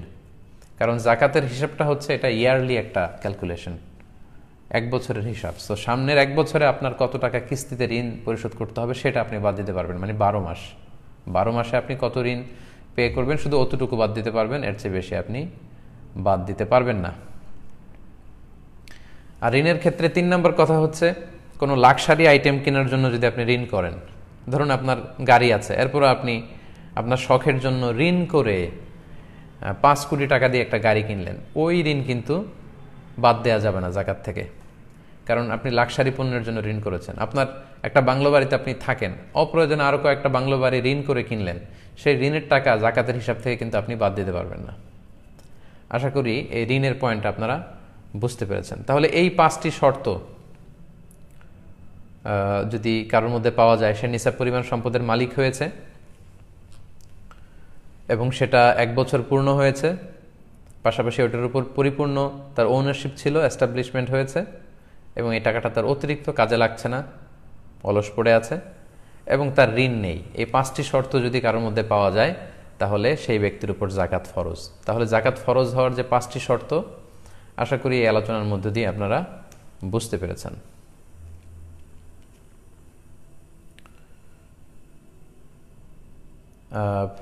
এর মাঝখানে একটি কথা বলে রাখি, সেটি হচ্ছে কখন এমন হতে পারে যে আপনি কারো কাছ থেকে টাকা পান, মানে আপনি ঋণ দিয়েছিলেন, তো সেটার যাকাত আপনি কিভাবে দিবেন? সেটার নিয়ম হচ্ছে, যদি সেই টাকাটা পাওয়ার আশা থাকে, যে না আমার পাওয়ার সম্ভাবনা আছে, তাহলে ওইটার যাকাত আপনাকে দিতে হবে। যখন আপনি যাকাত হিসাব করবেন সেটাও হিসাব করে দিয়ে দিবেন। অথবা যখন আপনি হাতে পাবেন তখনও দিতে পারেন। সেক্ষেত্রে পিছনের যত বছর, 1 বছর, 2 বছর, 3 বছর যদি পরে পান, ওই 3 বছরের যাকাত হিসাব করে আপনাকে দিয়ে দিতে হবে। কিন্তু যদি এমন হয় কাউকে আপনি ঋণ দিয়েছেন টাকা, কর্জে হাসানা, কিন্তু বেচারা আর সে টাকা দিতে পারবে না, এবং আপনিও নিরাশ, আশা ছেড়ে দিয়েছেন যে এই টাকা হয়তো আর পাওয়া যাবে না, সেক্ষেত্রে যাকাত ক্যালকুলেশন করার সময় সেই টাকাটার হিসেবে আনা লাগবে না। তাহলে সম্মানিত দর্শক ও শ্রোতাবৃন্দ, আমরা ইতিমধ্যে জানতে পেরেছি যে কাদেরকে আমরা যাকাত দিতে পারবো না, এবং আমরা জানতে পেরেছি যে যাকাত ফরজ হওয়ার শর্ত কী কী। এ পর্যায়ে আমরা জানবার চেষ্টা করব যে যাকাতযোগ্য সম্পদ কী কী, কোন কোন সম্পদে যাকাত দিতে হয়। সব সম্পদে যাকাত দেওয়া লাগে না, আমরা বলেছি। আপনার ব্যবহৃত যে বাড়িতে আপনি থাকেন, যে ফ্ল্যাটে আপনি থাকেন, এটার জাকাত নাই। যে গাড়ি আপনি ইউজ করেন, এগুলোর জাকাত নাই। যে মোবাইল, যে ল্যাপটপ আপনি ইউজ করেন, যেগুলো আপনার ব্যবহার করা লাগছে, ব্যবহৃত কোনো জিনিসের জাকাত দিতে হয় না, অ্যাকসেপ্ট জুয়েলারি এবং অর্নামেন্টস। অনেক বোনেরা প্রশ্ন করে থাকেন যে হুজুর, আমার ব্যবহৃত যে স্বর্ণালঙ্কার, জুয়েলারি বা অর্নামেন্টস, এগুলোর কি জাকাত দিতে হবে? এক্ষেত্রে দুইটা মতামত। কোনো কোনো স্কলাররা বলেন যে ব্যবহৃত কোনো জিনিসের জাকাত দিতে হয় না, ফলে স্বর্ণালঙ্কারেরও জাকাত দিতে হবে না। এবং মেজরিটি স্কলাররা এটাই বলেছেন। বাকি 3 মাযহাব, হানাফি মাযহাব ছাড়া বাকি 3 মাযহাবের স্কলাররা এটাই বলেছেন যে ব্যবহৃত স্বর্ণালঙ্কারের জাকাত দিতে হয় না। কিন্তু আল ইমাম আল আযম আবু হানিফা আলাইহি রাহমা, একমাত্র ওনার মত হচ্ছে যে ব্যবহৃত স্বর্ণালঙ্কারের জাকাত দিতে হবে। তো এই মাসআলার ক্ষেত্রে ইমাম আবু হানিফার মতটাই হচ্ছে রাজিহ কওল, এটার উপরই ফতোয়া, এবং এটাই খুব ভ্যালিড। কারণ স্বর্ণ এবং রৌপ্য এটা অন্যান্য ব্যবহৃত জিনিসের মতো নয়, এটা substitute of money, paper money, cash টাকার মতোই। এটাকে বাঙালি স্বর্ণরৌপ্য দোকানে নিয়ে গেলে টাকা পাওয়া যায়, এটার মূল্য কমে না খুব একটা। সো আমার প্রিয় বোনেরা, যারা আপনারা অনেক সময় জিজ্ঞেস করেন যে ব্যবহৃত স্বর্ণালঙ্কারের জাকাত দিতে হবে কিনা, জি দিতে হবে। যদিও বাকি 3 মাযহাবের মতামত হচ্ছে যে দেয়া লাগবে না, শুধু ইমাম আল আযম আবু হানিফা রাহিমাহুল্লাহ উনি বলেছেন দিতে হবে, উনার মতটাই গ্রহণযোগ্য এবং এটাই সবচেয়ে ভ্যালিড। কারণ এ ব্যাপারে এমন কিছু হাদিস পাওয়া যায় যে হাদিসগুলোর আলোকে আমরা বুঝতে পারি যে যদিও ব্যবহৃত স্বর্ণালঙ্কার, তারপরেও এটার জাকাত দিতে হবে। কারণ শরিয়া তো একটা স্ট্যান্ডার্ড বেঁধে দিয়েছে। বোনদেরকে বলছি, যে বোনরা যারা শুনছেন, আপনার যদি 5 ভরি গহনা থাকে বা 5 ভরি স্বর্ণের গহনা থাকে, আপনার তো জাকাত দেওয়া লাগবে না। 6 ভরিও যদি থাকে দেওয়া লাগবে না। 7.5 ভরি মানে 85 গ্রাম, এটা একটা স্ট্যান্ডার্ড, তার মানে হিউজ পরিমাণ আপনার আছে, তখন আপনি জাকাত দিবেন। এক্ষেত্রে আমরা সুনানে আবু দাউদের কিছু হাদিস উল্লেখ করতে পারি। আম্মা জান আয়েশা রাদিয়াল্লাহু তাআলা আনহার হাতে বা আঙ্গুলে আংটির মতো কিছু রূপার তৈরি গহনা ছিল। আল্লাহ রাসূল সাল্লাল্লাহু আলাইহি ওয়াসাল্লাম দেখে বললেন, আয়েশা তুমি কি এটার জাকাত দিয়েছো?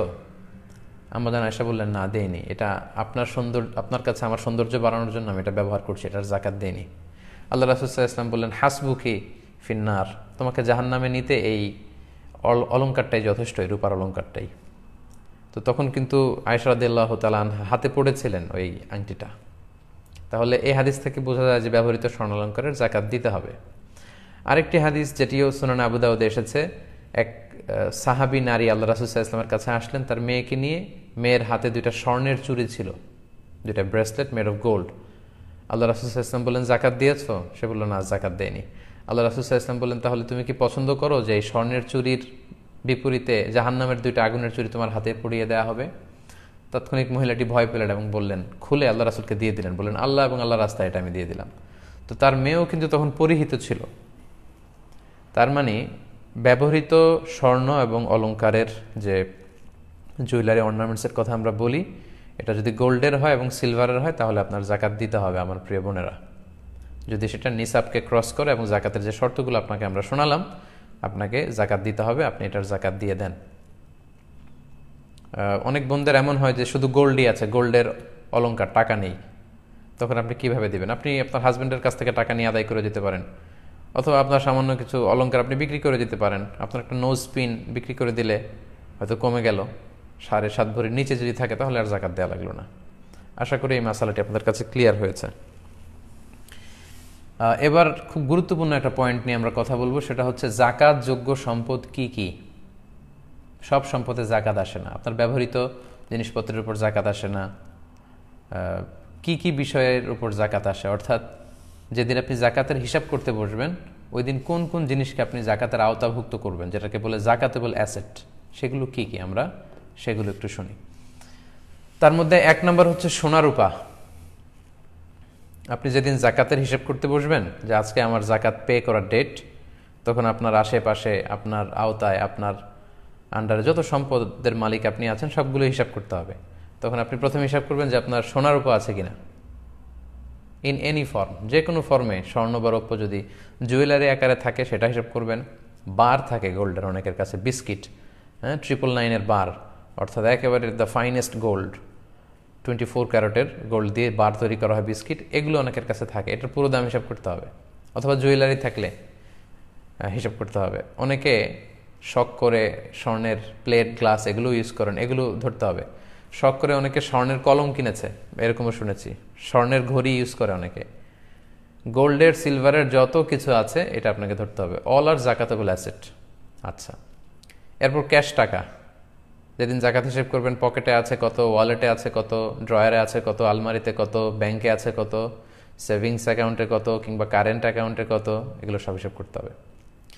এরপর কিছু আছে ইজিলি লিকুইডেট করা যায়, মানে এগুলো ভাঙালি টাকা পাওয়া যায়, এগুলো হিসাব করবেন। যেমন প্রাইস বন্ড কিনে রাখে অনেকে, সঞ্চয়পত্র কিনে রাখে, যেটা ডাক বিভাগের সঞ্চয়পত্র। অবশ্যই এটার থেকে যে প্রফিট আসে এটা সুদ, ওইটার উপর জাকাত আসে না, ওইটা সওয়াবের নিয়ত ছাড়া আপনি জনকল্যাণমূলক কাজে দান করে দিবেন, কিন্তু মূল যে টাকা ওইটার উপর জাকাত আসবে।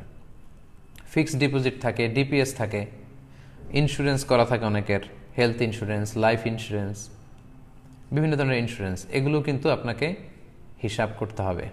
যেদিন আপনি জাকাতের হিসাব করতে বসেছেন ওই দিন সব হিসাব করবেন। কিভাবে করবেন? যেদিন জাকাত হিসাব করবেন ওই দিনের ডিপোজিট বা ইন্স্যুরেন্সের জন্য আপনি একটা স্টেটমেন্ট নেবেন, ওই কোম্পানি থেকে বা ব্যাংক থেকে একটা স্টেটমেন্ট নিয়ে নিতে হবে।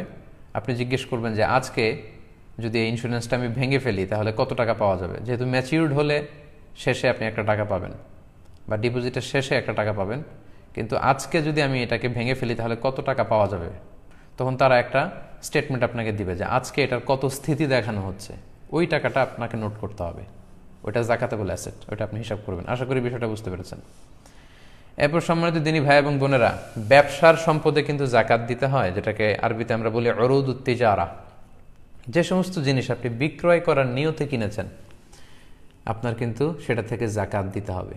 বিক্রির নিয়ত না থাকলে, বিজনেসের নিয়ত না থাকলে জাকাত দেয়া লাগে না। যেমন আপনি স্থাবর সম্পদ বাড়ানোর জন্য ফ্ল্যাট কিনেছেন, কেনার সময় আপনি এমন নিয়ত করেননি যে আপনি ভাড়া দিবেন, অথবা এমন নিয়ত করেননি যে আপনি এটা বিক্রি করবেন বেশি দাম পেলে, শুধু কিনে রেখেছেন আপনার রিয়েল এস্টেট বা স্থাবর কিছু সম্পদ বাড়ানোর জন্য, সেটার কোনো জাকাত নেই। অথবা জমি কিনে রেখেছেন, মশালাটা খুব ভালো করে বুঝতে হবে। জমি কিনে রেখেছেন কিংবা ফ্ল্যাট কিনে রেখেছেন স্থাবর সম্পত্তি বাড়ানোর জন্য, এটা দিয়ে বিজনেসও করতে চান না, এটা ভাড়াতেও খাটাতে চান না, সম্পদ এমনি পড়ে থাকবে, এটার উপর জাকাত আসে না। যদি ভাড়া খাটাতে চান ভাড়ার উপর জাকাত আসবে, যদি বিক্রি করতে চান তাহলে পুরো সম্পদের উপর জাকাত আসবে। তো তাহলে আপনি যদি বিজনেসম্যান হয়ে থাকেন আপনার ব্যবসার সম্পদে কিন্তু জাকাত আসবে। সেক্ষেত্রে আপনার ব্যবসা প্রতিষ্ঠানে যেগুলো বিক্রি করার জন্য আপনি নিয়ে বসেছেন সেগুলোর হিসাবটা ওই দিন করতে হবে যেদিন আপনি জাকাতের হিসাব করবেন। কিন্তু আপনার ব্যবসা প্রতিষ্ঠানে আপনার কোম্পানিতে যে ফিক্সড অ্যাসেট আছে এগুলো কিন্তু হিসাব করা লাগবে না। যেমন আপনার একটা ফ্যাক্টরি আছে, ওই ফ্যাক্টরিতে যে ফিক্সড অ্যাসেট আছে, লেটস এ ফ্যাক্টরির যে জায়গার উপর ফ্যাক্টরি গড়ে তুলেছেন ওইটার হিসাব করা লাগবে না, এটা জাকাতেবল অ্যাসেট না। তারপর আপনার ফ্যাক্টরিতে যে মেশিনারিজ আছে, টেবিল চেয়ার আছে, কম্পিউটার আছে, ফ্যান আছে, এগুলো হিসাব করা লাগবে না। আপনার ফ্যাক্টরি থেকে প্রোডাক্ট বা মালামাল আনা নেওয়া করার জন্য আপনার ভ্যান গাড়ি আছে, লরি আছে, ট্রাক আছে, পিক আপ আছে, এগুলো হিসাবে আসবে না। বরং আপনার ফ্যাক্টরিতে যেটা আপনি উৎপাদন করে বিক্রি করেন ওই পণ্য কী পরিমাণ আছে, অথবা ওইটার র ম্যাটেরিয়াল কী পরিমাণ আছে, এগুলো হিসাব করতে হবে। এইভাবে ব্যবসায়ীদের হিসাবটা করে ফেলতে হয়। এবার আসেন শেয়ার বাজারে। আমাদের যে শেয়ারগুলো থাকে এগুলোও কিন্তু জাকাতেবল অ্যাসেট, এগুলোর উপর জাকাত আসে। অর্থাৎ আপনি যেদিন জাকাতের হিসেব করবেন ওই দিন আপনার শেয়ারের হিসাব করবেন। শেয়ার দুই ধরনের হয়, একটা হচ্ছে প্রাইমারি মার্কেটে একটা নেট ভ্যালু ফিক্স করে দেওয়া হয়, পরে এটা সেকেন্ডারি মার্কেটের দাম বাড়তে থাকে, ভালো দাম পেলে অনেকে বিক্রি করে। তো যেদিন আপনি জাকাতের হিসাব করবেন ওই দিন আপনার শেয়ারের সেকেন্ডারি মার্কেটে বিক্রয়ের জন্য যদি হয় তাহলে ওই দিন যেই মূল্য বাজারে দেখাচ্ছে, মানে এখনই এই শেয়ারগুলো বিক্রি করে দিলে আপনি যত টাকা পাবেন এটা আপনাকে হিসাব করতে হবে। এটা কিন্তু জাকাতেবল অ্যাসেট, জাকাতযোগ্য সম্পদ, এটাকে আপনাকে হিসাব করতে হবে। আর কিছু কিছু শেয়ার আছে বিভিন্ন কোম্পানিতে বিনিয়োগ করেছেন, বিভিন্ন কোম্পানির শেয়ার আপনি কিনেছেন লং টার্ম ইনভেস্টমেন্টের জন্য, সেক্ষেত্রে আপনার যেটা হিসাব করতে হবে যে ওইখানে আপনার অ্যাকাউন্টসে বা ফিনান্স সেক্টরে জানতে হবে যে পুরো কোম্পানিতে জাকাতেবল অ্যাসেট কতটুকু আছে, কত পার্সেন্ট। বড় কোম্পানিগুলোতে জাকাতেবল অ্যাসেট কত পার্সেন্ট আছে এই হিসাবটা বের করে আপনার শেয়ারে কতটুকু জাকাতেবল অ্যাসেট পড়ে সেটা আপনাকে নোট করে নিতে হবে। এগুলোর ক্ষেত্রে যে শেয়ার বিক্রির ক্ষেত্রে, পণ্য বিক্রির ক্ষেত্রে বিক্রয় মূল্য বাজারে নিয়ে বিক্রয় করলে আপনি যত টাকা পাবেন ওইটা ধরা হবে। যেমন আমার বোনদেরকে আমি বলি, আপনারা যখন আপনাদের নাকফুল, কানফুল কিংবা গলার যে নেকলেস আছে, হাতের চুড়ি, এই যে আপনাদের অলংকারগুলো, এগুলো আপনি যত দিয়ে কিনেছিলেন সেটা কিন্তু আপনি হিসাব করবেন না জাকাত শেয়ার করার দিন। আই রিপিট, আমি আমার প্রিয় বোনদেরকে বলছি, আপনার যে নাকের গহনা, কানের গহনা, গলার গহনা, হ্যাঁ, আপনার যে অর্নামেন্টস বা জুয়েলারিগুলো আছে, লেটসে আপনি 7 লক্ষ টাকার গহনা কিনেছিলেন গত বছর, তার মানে আপনি নিসাব পরিমাণ সম্পদের মালিক। এই বছর যখন আপনি জাকাত দিবেন তখন কিন্তু এটার মূল্যমান আপনি 7 লক্ষ ধরবেন না। এই 7 লক্ষ টাকার গহনা অর্নামেন্টসগুলো বাজারে নিয়ে বিক্রি করলে যত দাম পাবেন, মানে বিক্রয় মূল্য, সব সময় বিক্রয় মূল্যটা ধরতে হবে, ওই টাকার উপর জাকাত আসবে। যেমন আপনি যদি 7 লক্ষ টাকার জুয়েলারি কিনে থাকেন, এখানে মেকিং চার্জ বাদ দিতে হবে, কারণ এগুলো যখন কারিগররা অলংকার বা গহনা বানিয়েছে একটা মেকিং চার্জ আছে, ওইটা বাদ দিবেন। এখানে খাদ আছে, এগুলোর দাম বাদ দিতে হবে। তো সাধারণত আপনি গহনা নিয়ে যদি বাজারে বিক্রি করতে যান, তারা মূল দামের 20% কেটে রেখে দেবে, 20% বাদ দিয়ে বাকি দামটা আপনাকে দিবে। ওই দামটার 2.5% আপনি জাকাত দিবেন। প্রিয় বোনেরা, এই বিষয়টি আপনাদেরকে খেয়াল রাখতে হবে। তাহলে এই পয়েন্টে আমরা জানতে পারলাম জাকাত যোগ্য সম্পদ কি কি। যে যে সম্পদগুলোর কথা আমি উল্লেখ করেছি, সাধারণত এগুলো হচ্ছে জাকাতেবল অ্যাসেট, এবং জাকাত হিসেব করার সময় এগুলোর উপর আপনাকে জাকাত দিতে হবে। এবং যেদিন আপনি জাকাত হিসেব করবেন সেদিন এগুলোর উপর আপনাকে জাকাত আদায় করে দিতে হবে। তাহলে আমরা জানলাম যে কোন কোন সম্পদের উপর জাকাত দিতে হয়। এতটুকু পর্যন্ত যে আলোচনা করেছি, এতে করে আপনাদের কাছে ক্লিয়ার হওয়ার কথা যে কিভাবে আপনারা জাকাত হিসাব করবেন। খুব সহজ সোজাসাপটা নিয়ম হচ্ছে, আপনি জাকাতের হিসাবটা এইভাবে করবেন। একটু আগে আমি আপনাদেরকে জাকাতেবল অ্যাসেটের যে লিস্ট পড়ে শুনিয়েছি, মানে যে সমস্ত সম্পদে জাকাত আসে এগুলোর যে লিস্ট আপনাকে পড়ে শোনালাম, এগুলোর মূল্যমান কত, এসবগুলো আপনাকে ক্যালকুলেট করে ফেলতে হবে, হিসাব করতে হবে, তাহলে একটা বড় অ্যামাউন্ট দাঁড়াবে। লেটসে আজকে আপনি জাকাতের হিসাব করছেন, আপনি এগুলো সব যোগ দিয়ে ফেললেন। যোগ দেওয়ার পরে আপনি দেখবেন যে আপনার ঋণ আছে কিনা। যদি ঋণ থাকে, যেটা একবারে পরিশোধ করতে হবে, এই ঋণটা আপনি এখান থেকে বাদ দিবেন। আর যদি ইনস্টলমেন্টের ঋণ থাকে, অর্থাৎ কিস্তিতে পরিশোধযোগ্য, তাহলে আমরা বলেছি ম্যাক্সিমাম 12 মান্থস আপনি বাদ দিতে পারবেন, যেহেতু জাকাতের ক্যালকুলেশনটা বছর টু বছর, 12 মাসের কিস্তি বাদ দিতে পারবেন। এই দুইটা বাদ দেওয়ার পরে এরপরে যে ব্যালেন্স দাঁড়াবে, নাও this balance or this amount is the final জাকাতেবল asset.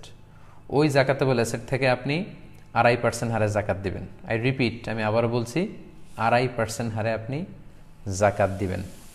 এবং অবশ্যই সেটা 1 চন্দ্র বছর অনুযায়ী হিসাব করতে হবে। যদি আপনি সোলার ইয়ার অনুযায়ী হিসাব করেন, অর্থাৎ একজন রজব মাসে নিসাব পরিমাণ সম্পদের মালিক হয়েছিলেন, তার মানে এরপরের বছর রজব মাসে আপনি জাকাত দিবেন। কিন্তু আপনি রজব, মুহররম এই মাসগুলো হয়তো মুখস্থ রাখেননি বা ভালোভাবে জানেন না, আপনি সোলার ক্যালেন্ডার ফলো করেন, জানুয়ারি ফেব্রুয়ারিতে অভ্যস্ত, তাহলে সেটাও আপনি করতে পারেন যে আপনি জানুয়ারির 5 তারিখে যদি নিসাব পরিমাণ সম্পদের মালিক হন, এটা যদি 1 বছর থাকে, তাহলে পরের বছর জানুয়ারিতে যদি আপনি জাকাত দিতে চান, সেক্ষেত্রে কিন্তু আবার আপনার জাকাত 2.5% আদায় করলে হবে না। সেক্ষেত্রে আপনাকে 2.5% দিলে হচ্ছে না, আপনাকে দিতে হবে 2.58%। তখন জাকাতের পার্সেন্টেজ বেড়ে যাবে।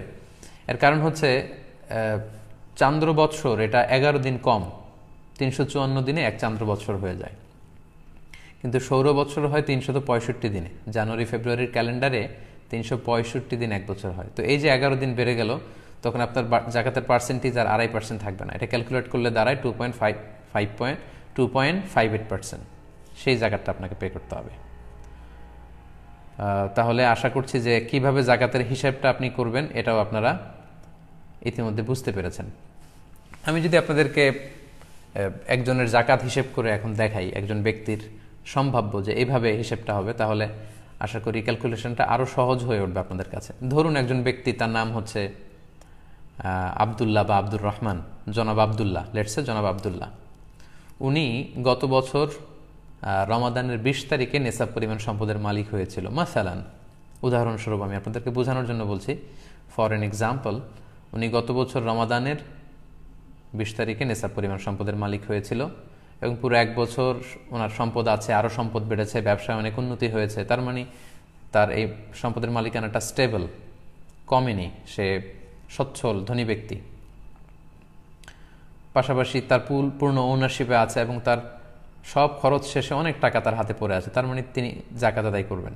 তো গত বছর রমাদানের 20 তারিখে যদি উনি নিসাব পরিমাণ সম্পদের মালিক হন, তাহলে 2020 সালের 19 সালে যদি মালিক হন তাহলে 2020 সালের রমাদানের 20 তারিখে ওনার 1 বছর পূর্ণ হবে, মানে আজকে উনি জাকাতের হিসেব করতে বসলেন। তাহলে আজকে আমাদের আলোচনার দিকে যদি আমরা খেয়াল করি, সেটার আলোকে উনি কীভাবে জাকাতের হিসাব করবেন। ধরুন জনাব আবদুল্লাহ উনি আজকে জাকাতের হিসাব করতে বসলেন কাগজ কলম নিয়ে। উনি দেখলেন যে ওনার কাছে কিছু স্বর্ণের অলংকার আছে, গোল্ড আছে, ধরুন গোল্ড। সো এই গোল্ডের হিসাব তিনি করলেন এবং বাজারে তিনি যোগাযোগ করলেন যে এই গোল্ডগুলো বিক্রি করলে কত টাকা পাওয়া যাবে। উনি জানতে পারলেন যে 1 লক্ষ টাকা পাওয়া যাবে। তাহলে উনি ধরুন যে কাগজে লিখলেন যে 1 লক্ষ টাকা হচ্ছে আমার গোল্ড আছে। এরপর উনি হিসাব করলেন যে ক্যাশ আছে কত ওনার। উনি খেয়াল করে দেখলেন যে ওনার ড্রয়ারে আছে 5,000 টাকা এবং ওনার একটা অ্যাকাউন্টে আছে আরও 25,000 টাকা। তাহলে 5 আর 25 মিলে হলো কত? 30,000 টাকা। তাহলে 1 লক্ষ টাকা গোল্ড বিক্রি করে পেলেন বা গোল্ডের দাম হিসেবে জানলেন। ক্যাশ টাকা আছে ব্যাংকে এবং সাথে মিলে 30,000, হলো 1,30,000 টাকা। এরপর ধরুন জনাব আবদুল্লার একটা ইন্স্যুরেন্স আছে, যে ইন্স্যুরেন্সটা এখন যদি ভেঙে ফেলে তাহলে উনি এটার স্থিতি যত আছে উনি জানতে পারলেন স্টেটমেন্ট অনুযায়ী যে 2 লক্ষ টাকা উনি এখন পাবেন। তাহলে এটা কিন্তু জাকাতেবল অ্যাসেট, উনি যোগ দিলেন 2 লক্ষ টাকা। এরপরে ধরুন যে 1 বছর উনি একটা ফ্যাক্টরি নির্মাণ করে সেখান থেকে ব্যবসা শুরু করেছেন। তো এই ফ্যাক্টরিতে জাকাতেবল অ্যাসেট আছে ধরুন ওনার 5 লক্ষ টাকা, ফর এন এক্সাম্পল, এটাও উনি যোগ দিলেন। তাহলে দেখা গেল জনাব আবদুল্লার আজকে যে জাকাত হিসাব করতে হচ্ছে তার জাকাতেবল অ্যাসেট টোটাল এটার সংখ্যা দাঁড়াচ্ছে 8,30,000 টাকা মোট। এই পরিমাণ সম্পদের তিনি মালিক, আমরা ধরে নিলাম। এবার ধরুন আবদুল্লার একটা ঋণ আছে, তার বন্ধুর কাছ থেকে কয়েক মাস আগে তিনি 1 লক্ষ টাকা নিয়েছিলেন ঋণ এবং বলেছেন যে 6 মাসের মধ্যে তিনি এটা দিয়ে দিবেন। তাহলে যেই ঋণ একবারে পরিশোধ করতে হবে, আমরা বলেছিলাম এটা পুরো বাদ যাবে। তাহলে তার মূল সম্পত্তি 8,30,000 টাকার মধ্যে থেকে ওনার যেটা ঋণ পে করতে হবে এটা উনি বাদ দিয়ে ফেলবেন, যেহেতু এটা ডিডাক্ট হয়ে যাবে। 1 লক্ষ বাদ দিলেন। এবার ধরুন উনি একটা লেটসে গাড়ি কিনেছিল ইনস্টলমেন্টে, কিস্তিতে, যেটা প্রতি মাসে মাসে উনি পে করে যাচ্ছেন। তাহলে আমরা বলেছিলাম ইনস্টলমেন্টে যদি কেউ কিস্তিতে ঋণ পরিশোধ করে তাহলে সর্বোচ্চ 12 মাসের কিস্তির টাকা উনি বাদ দিতে পারবেন। তো 12 মাসের কিস্তির টাকা যদি উনি বাদ দেন তাহলে দেখা যাচ্ছে যে এখানে আসে 1,50,000 টাকা।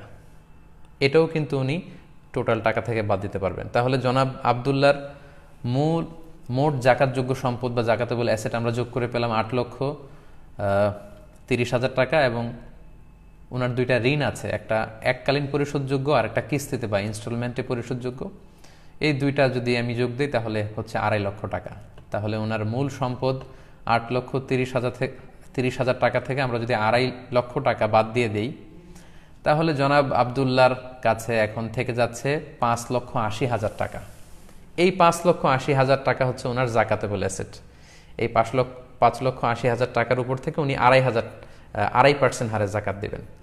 5,80,000 টাকাকে যদি 2.5% দিয়ে উনি ভাগ দেন তাহলে দেখা যাবে যে ওনার জাকাতের টাকাটা বের হয়ে আসছে। তো 5,80,000কে 2.5% হারে যদি আমরা হিসেব করি তাহলে ওনার 14,500 টাকা জাকাত আসে।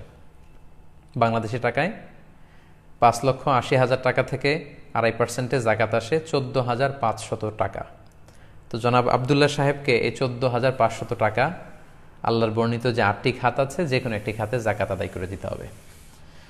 সম্মানিত সুধী, আশা করি এই সহজ পদ্ধতিতে আপনারা যদি জাকাতের ক্যালকুলেশন করেন তাহলে জাকাত নিয়ে যে আমাদের দুর্বোধ্যতা, আমরা মনে করি হিসাবটা খুব জটিল, এই জটিলতা আপনাদের থাকবে না এবং সহজে আপনারা আপনাদের জাকাতের ক্যালকুলেশন করে ফেলতে পারবেন বলে আমি আশা করছি। তাহলে আমি যদি একটু আবার রিভাইজ করি তাহলে আমরা দেখব যে আজকে আমরা শিখলাম যে কাদেরকে জাকাত দেওয়া যাবে না, তারপর আমরা জানতে পারলাম যে জাকাত ফরজ হওয়ার 5টি শর্ত আছে, সেগুলো কি কি। এরপর আমরা জানতে পেরেছি জাকাতেবল অ্যাসেট বা জাকাতযোগ্য সম্পদ কি কি, এবং সবশেষে আমরা আজকে শিখে ফেললাম কিভাবে খুব সহজ পদ্ধতিতে জাকাত আদায় করতে হয়। এই ছিল আজকের আলোচনা। আগামী লাইভে ইনশাআল্লাহ আমরা ফসলের জাকাতের ব্যাপারে বলবো, কিভাবে আমাদের যারা ধান চাষ করি, পাট চাষ করি, বিভিন্ন গম চাষ করি, বিভিন্ন জিনিস আলু চাষ করি, এই যে আমরা ফসলের যে জাকাতের হিসাব আছে অসুর, নিসফে অসুর, 5%, 10%, এটার বিধানটাকে খুব সংক্ষেপে আপনাদের সাথে শেয়ার করব। এবং পাশাপাশি কিভাবে কি দিয়ে জাকাত দিলে খুব প্রোডাক্টিভ ওয়েতে এই জাকাতটা আদায় হবে এই বিষয়ে আমরা কথা শুনবো ইনশাল্লাহ। এবং আগামী পর্বের লাইভটি হবে রমাদানের আমাদের সাপ্তাহিক লাইভের সর্বশেষ লাইভ। সম্মানিত সুধী, আজকে বাংলাদেশের প্রথম কদরের রাত। যদিও বাংলাদেশে ২৭ তারিখের রাতটাকে খুব বেশি গুরুত্বের সাথে পালন করে, কিন্তু আসলে রমজানের শেষ দশকের 5টি বেজর রাতের যে কোনো রাতে কিন্তু কদর হয়ে যেতে পারে। তাই বুদ্ধিমান মুমিনের কাজ হচ্ছে 5টি বেজর রাতের প্রতিটি রাতেই সমানভাবে সমান গুরুত্বের সাথে ইবাদত করে যাওয়া, তাহলে কিন্তু কদর আর মিস হবে না। আল্লাহ রাসূল সাল্লাল্লাহু আলাইহি সাল্লাম বলেছেন, মান হুরিমা খাইরাহা ফাকাদ হুরিম। যে ব্যক্তি এই কদরের বরকত মাহাত্ম্য থেকে বঞ্চিত হলো, সে আসলেই বঞ্চিত হলো। কারণ পুরো রমাদানের মূল আকর্ষণ হচ্ছে এই কদরকে ঘিরেই সব কিছু। সো এই কদরের বরকত থেকে যারা বঞ্চিত হলো ফাকাদ হুরিম, তারা আসলেই বঞ্চিত। হি ইজ দ্য লুজার, সে আসলেই বঞ্চিত। আমরা বঞ্চিত হতে চাই না, আমরা গেইনার হতে চাই, আমরা বারাকা রহমত হাসিল করে নিতে চাই। আল্লাহ রাসূল সাল্লাল্লাহু আলাইহি ওয়াসাল্লাম ইরশাদ করেছেন, ফালতামিসু ফিল আশরিল আওয়াখিরি মিনাল ভিতর। রমজানের শেষ 10 দিনের মানে শেষ দশকের বেজর রাতগুলোতে কদর তালাশ করো। তার মানে বাংলাদেশে আজকে থেকে শুরু হয়ে গিয়েছে। তার মানে 21-এর রাত, 23-এর রাত, 25-এর রাত, 27-এর রাত এবং 29-এর রাত, এই 5টি বেজর রাত, অড নাইটসগুলো, 5টি রাতের যে কোনো একটি রাতেই কিন্তু কদর হয়ে যেতে পারে। এবং কালামুল্লাহ মাজিদে আল্লাহ তাআলা সূরাতুল কদর নামে একটি সূরা নাজিল করেছেন, যেখানে আল্লাহ বলছেন, লাইলাতুল কদরি খায়রুম মিন আলফি শাহর। কদরের রাত 1000 মাসের চেয়ে সেরা। 1000 মাসে হয় 83 বছর 4 মাস। তার মানে আজ রাতে যদি আমরা ইবাদতের মধ্য দিয়ে এই রাতটি কাটাতে পারি, তাহলে 83 বছর 4 মাস ইবাদত করলে যে পরিমাণে সওয়াব পাওয়া যাবে, আল্লাহ তাআলা ঠিক ওই পরিমাণে সওয়াব দিবেন, এটা আল্লাহ বলেননি। আল্লাহ বলেছেন খায়রুম মিন আলফি শাহর, তার চেয়েও বেশি পরিমাণ সওয়াব, ব্লেসিংস, মাহাত্ম্য আমরা অর্জন করতে পারবো। এবং সালামুন হিয়া হাত্তা মাতলাইল ফজর, ফজর পর্যন্ত, রাত থেকে মাগরিবের আজান থেকে শুরু করে ফজর পর্যন্ত পুরো সময়টাই কিন্তু কদরের বরকতময় রাত। এবং যখন কদরের রাত আসতো, আল্লাহ রাসূল সাল্লাল্লাহু আলাইহি ওয়াসাল্লাম ইবাদতে খুব বেশি নিমগ্ন হয়ে পড়তেন। সারা বছরের কখনো রাসূল সাল্লাল্লাহু আলাইহি ওয়াসাল্লাম সারা রাত জেগে ইবাদতের কোনো নজির পাওয়া যায় না, শুধু কদরের এই রাতগুলো ছাড়া বা রমজানের শেষ 10 দিনের এই সময়টুকুন ছাড়া। হাদিস শরীফে এসেছে, ইদা জা আল আশরা আহিয়াল লাইলা ওয়া আইকাযা আহলা ওয়া জাদ্দা ওয়া শাদ্দাল মিইসার। রমজানের শেষ দশক যখন আসতো, আল্লাহ রাসূল সাল্লাল্লাহু আলাইহি ওয়াসাল্লাম সারা রাত জেগে ইবাদত করতেন, সারা রাত দাঁড়িয়ে দাঁড়িয়ে তিনি ইবাদত করতেন। ওনার ফ্যামিলি মেম্বার্সের মধ্যে থেকে কেউ ঘুমিয়ে থাকলে তাদেরকে উঠিয়ে দিতেন এবং তিনি কোমরে গামছা বেঁধে ইবাদতে লেগে পড়তেন। এখানে রূপক অর্থে কোমরে গামছা বেঁধে বোঝানো হচ্ছে মানে ইবাদত করার জন্য তিনি এতই উদ্গ্রীব হয়ে পড়তেন, কখনো বছরের কোনো সময়ে এতটা উদ্গ্রীবতা রাসূল সাল্লাল্লাহু আলাইহি ওয়াসাল্লামের মধ্যে দেখা যেত না। এবং আল্লাহর হাবিব সাল্লাল্লাহু আলাইহি ওয়াসাল্লাম ইরশাদ করেছেন, মান কামা লাইলাতাল কদরি ঈমানান ওয়া ইহতিসাবা গুফিরা লাহু মা তাকদ্দামা মিন যামবি। যে ব্যক্তি এই কদরের রাতে কিয়ামুল লাইল করবে, আল্লাহ তাআলা তার পূর্বের সব গুনাহ মাফ করে দিবে। তাই কদরের রাতে আপনারা বেশি বেশি কিয়াম করুন, দীর্ঘ সময় দাঁড়িয়ে নফল নামাজ পড়ুন, লম্বা সময় দাঁড়িয়ে থাকুন, লম্বা রুকু করুন, লম্বা সিজদা করুন। কারণ বান্দা যখন সিজদায় লুটিয়ে পড়ে তখন সে আল্লাহর সবচাইতে কাছে চলে যায়। আল্লাহর হাবিব সাল্লাল্লাহু আলাইহি ওয়াসাল্লাম বলেছেন, আকরাবু মা ইয়াকুনুল আবদু মির রাব্বিহি ওয়া হুয়া সাজিদুন ফাআকসিরু ফিহি দুআ। বান্দা যখন সিজদায় লুটিয়ে পড়ে তখন সে বান্দা আল্লাহ তাআলার সবচাইতে কাছাকাছি চলে যায়, খুব ক্লোজেস্ট হয়ে যায়। এজন্য সে সময় তোমরা বেশি বেশি দোয়া করো। তাই লম্বা কিয়াম করুন, কোরআন তেলাওয়াত করুন এবং সিজদায় পড়ে আল্লাহর কাছে দোয়া করুন। আম্মা জান আয়েশা রাদিয়াল্লাহু তাআলা আনহাকে বিষ্ণু ইসা ইসলাম একটা দোয়া শিখিয়েছিলেন এবং বলেছিলেন, আয়েশা, কদরের রাত যদি তুমি পাও, তুমি এই দোয়াটা বেশি বেশি পড়বে। দোয়াটি হচ্ছে, আল্লাহুম্মা ইন্নাকা আফুন তুহিব্বুল আফওয়া ফাআফু আন্নি। এর মানে হচ্ছে, হে আল্লাহ, আপনি ক্ষমাশীল, নিশ্চয়ই আপনি ক্ষমাশীল, আপনি ক্ষমা করাকে আল্লাহ খুব পছন্দ করেন, আল্লাহ এই বরকতের রাতে আপনি আমাকে ক্ষমা করে দেন। তাই এই দোয়াটি যেন আমরা খুব বেশি বেশি করি। আল্লাহ রাসূল সাল্লাল্লাহু আলাইহি ওয়াসাল্লাম রমাদানের এই শেষ দশকে ইতিকাফ করতেন। প্রতি বছর তিনি ইতিকাফ করেছেন রমজানের শেষ 10 দিন, এবং যে বছর তিনি ইন্তেকাল করবেন সে বছর তিনি 20 দিন ইতিকাফ করেছিলেন। এবং আল্লাহ রাসূল সাল্লাল্লাহু আলাইহি ওয়াসাল্লামের ইন্তেকালের পরে আম্মা জান যারা বেঁচে ছিলেন ওনারাও মসজিদে নববীতে ওনারা কিন্তু ইতিকাফ করেছেন। সম্মানিত সুধী, যেহেতু বাংলাদেশে আজকে প্রথম কদরের রাত, এজন্য কদরের বারাকা এবং মাহাত্ম্য নিয়ে আমি সামান্য কিছু রিমাইন্ডার আপনাদের সাথে শেয়ার করলাম। আপনারা ইবাদতের মধ্য দিয়ে, কোরআন তেলাওয়াতের মধ্য দিয়ে, কিয়ামুল লাইলের মধ্য দিয়ে, আল্লাহর সাথে সম্পর্ক বৃদ্ধির মধ্য দিয়ে এই রাতটি পালন করুন। গোটা বিশ্বে যেমনি করোনার কারণে গোটা বিশ্ব আজ পর্যদুস্ত, সবাই একটা আতঙ্কের মধ্যে আছে। আসুন আমরা এই কদরের রাতগুলোতে কায়মনোবাক্যে আল্লাহর কাছে দোয়া করি, আল্লাহ তাআলা যেন বিপদ থেকে আমাদেরকে মুক্ত করেন। আমি আপনাদের জন্য, সকলের জন্য আন্তরিকভাবে দোয়া করি এবং আপনাদের সকলের কাছে এই কদরের রাতে আন্তরিক দোয়া চাচ্ছি। আল্লাহ তাআলা আপনাদের সবাইকে ভালো রাখুক, সুস্থ রাখুক, ঈমানের সাথে রাখুক। এখানেই আজকের লাইভ প্রোগ্রামটি আমরা শেষ করতে যাচ্ছি। আমরা কাফারাতুল মাজলিস পরে আলোচনার ইতি ঘটাচ্ছি। সুবহানাকাল্লাহুম্মা বিহামদিকা আশহাদু আল্লা ইলাহা ইল্লা আনতা আস্তাগফিরুকা ওয়া আতুবু ইলাইক। ওয়াসসালামু আলাইকুম ওয়া রাহমাতুল্লাহি ওয়া বারাকাতুহু।